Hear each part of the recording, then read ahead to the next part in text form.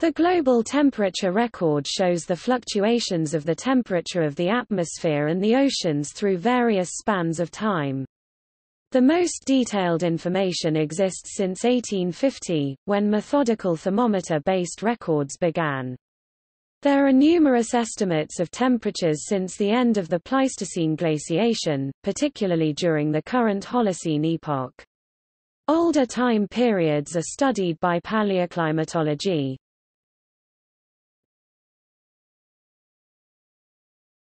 Topic: Satellite and balloon 1950s present. Weather balloon radiosonde measurements of atmospheric temperature at various altitudes begin to show an approximation of global coverage in the 1950s. Since December 1978, microwave sounding units on satellites have produced data which can be used to infer temperatures in the troposphere. Several groups have analyzed the satellite data to calculate temperature trends in the troposphere.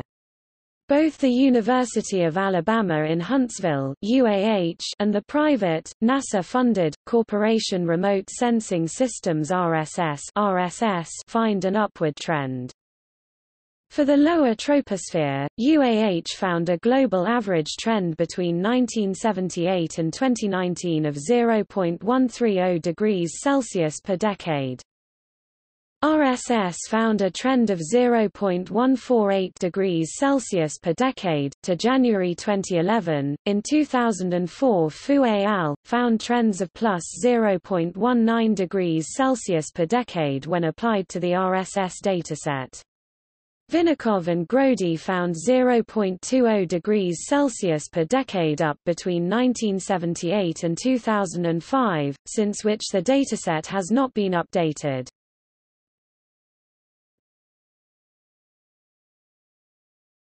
Topic: Thermometers 1850 present. Detailed information exists since 1850, when methodical thermometer-based records began.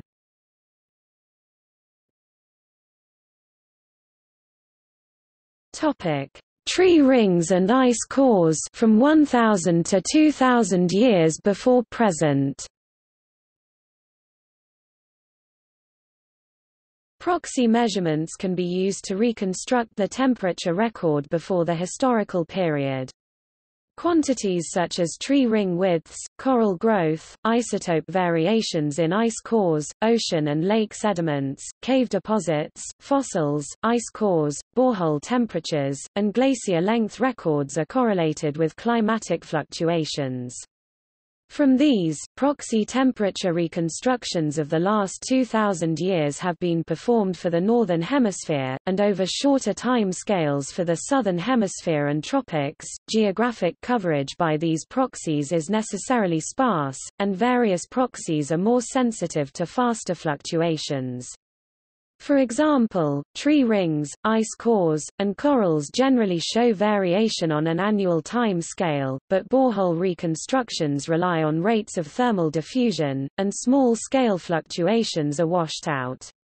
Even the best proxy records contain far fewer observations than the worst periods of the observational record, and the spatial and temporal resolution of the resulting reconstructions is correspondingly coarse. Connecting the measured proxies to the variable of interest, such as temperature or rainfall, is highly non-trivial.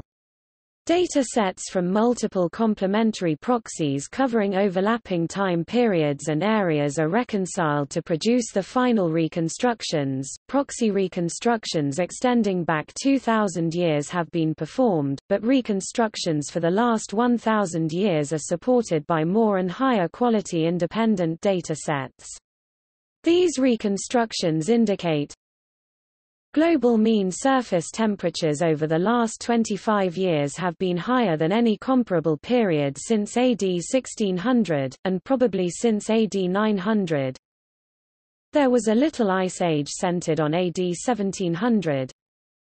There was a medieval warm period centered on AD 1000, though the exact timing and magnitude are uncertain and may have shown regional variation.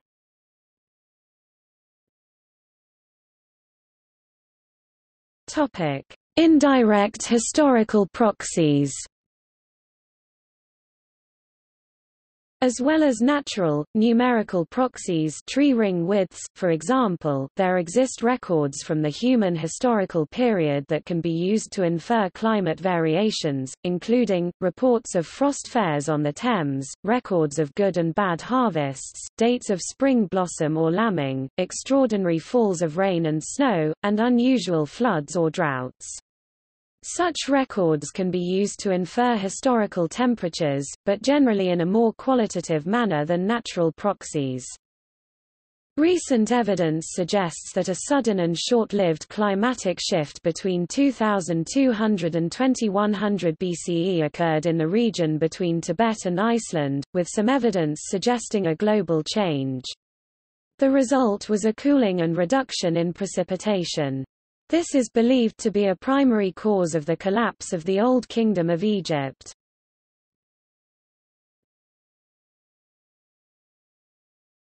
Topic: Paleoclimate from 12,000 years before present.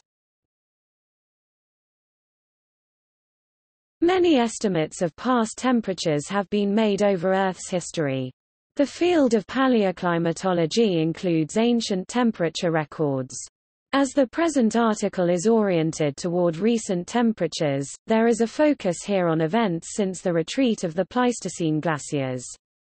The 10,000 years of the Holocene epoch covers most of this period, since the end of the Northern Hemisphere's Younger Dryas millennium-long cooling. The Holocene climatic optimum was generally warmer than the 20th century, but numerous regional variations have been noted since the start of the Younger Dryas.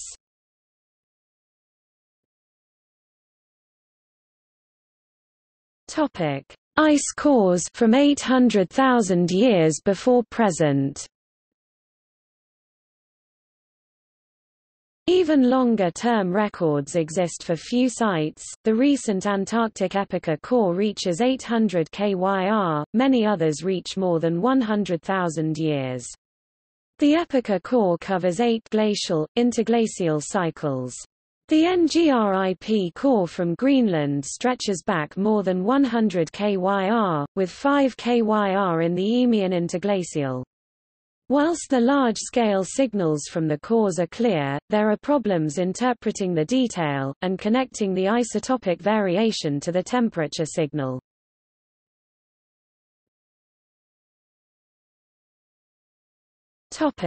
Geologic evidence millions of years. On longer time scales, sediment cores show that the cycles of glacials and interglacials are part of a deepening phase within a prolonged ice age that began with the glaciation of Antarctica approximately 40 million years ago. This deepening phase, and the accompanying cycles, largely began approximately 3 million years ago with the growth of continental ice sheets in the Northern Hemisphere. Gradual changes in Earth's climate of this kind have been frequent during the Earth's 4,500 million-year existence and most often are attributed to changes in the configuration of continents and ocean seaways.